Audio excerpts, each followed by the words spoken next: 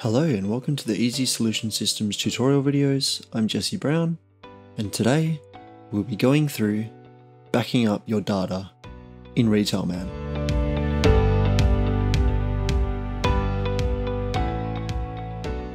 So there are three options here. You can either choose to do OneDrive, which most Windows PCs have installed on them already, or Google Drive. I'm going to be using Google Drive as it holds 15 gigabytes capacity for the free drive, as OneDrive only holds 5 gigabytes capacity, and you can choose to pay money for more if you'd like. The third option is by using a program called Cobian Backup, which I'll go through a bit later on in the video.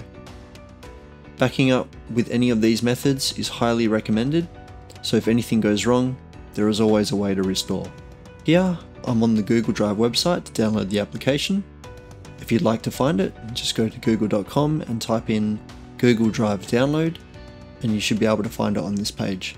So you just need to download this, and once you've downloaded and installed Google Drive, the installation will create a drive on your PC where you can drag and drop things into the drive, which allows it to be backed up online. You'll see the drive I'm talking about later in the video.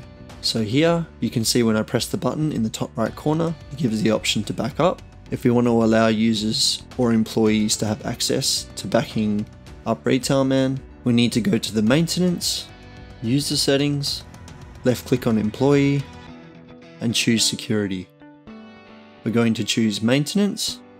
There is an option here, Restore Data from Backup. 0 is off and 3 is full access. If we change User to Employee, when they click the button in the top right, the option to back up is no longer there because they don't have the permission to do this action. We're going to change back to master user. Now to back up, press the button in the top right corner, click on backup. Something to note about the backup is this doesn't back up Retailman itself, just the data in Retailman. So this will back up only the data that you have entered into the program. The best way to back up is to have at least one backup online, so a cloud or an online drive, and an offline backup, somewhere on a server or an external drive, etc. If we have a backup online and the computer or server happens to crash or dies, the data will still be backed up, as all you'll need to do is log in with an email address and password for the Google Drive to retrieve the data again. Now we'll click on the three dots to choose a destination. At the bottom, we're going to choose the Google Drive G drive.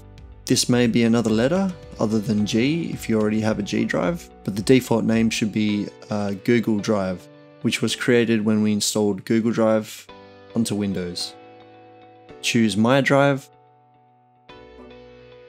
and I'm going to create a subfolder called RMAN Backup. We'll choose Yes to create the new folder. Now we just wait for the backup to process. As you can see here, Retailman has backed up as a zip folder. We choose OK, and Retailman should close. Next we're going to go into Explorer, and as you can see on the side, there is a Google Drive G, which was installed from the Google Drive application.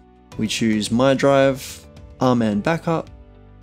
As you can see here, the file has been backed up and saved as a zip file. The file size has actually been compressed, so the original size of the data was about 20 megabytes. Here it has been compressed to 600 kilobytes, or just under half a megabyte, which is great. You can see the name RMAN for Retailman, the year, month and day of the backup, so 2022 01 or January, and 21 is the day. The final option of backing up Retailman is used in another program called Cobian Backup, so we're going to open that. We right click in the left section and choose New Task. Here you have the option to name the task to whatever you like. You can go through the other options here as you'd like to, and leave backup type as full. If we choose the File tab, you have Source and Destination. Here you can choose the RMAN directory to back up under the Source option. And destination is where you'll choose to save the backup under any of these options. Here under the schedule tab, you can see there are options to choose when the backup will occur. And the amazing things about this is that it's automated for you, so you won't even need to think about having to do it. So you have the once-off backup, daily, weekly, monthly, yearly. There's even a timer, manually if you really want to. Even on startup when you boot the server PC or main PC. You can also set it to shut down immediately after the backup. This is a really good program that we highly recommend you use. And the great thing is that this program is free to use from the Cobian backup site. I hope this video has been helpful, and we hope to see you again soon. Thank you. Bye.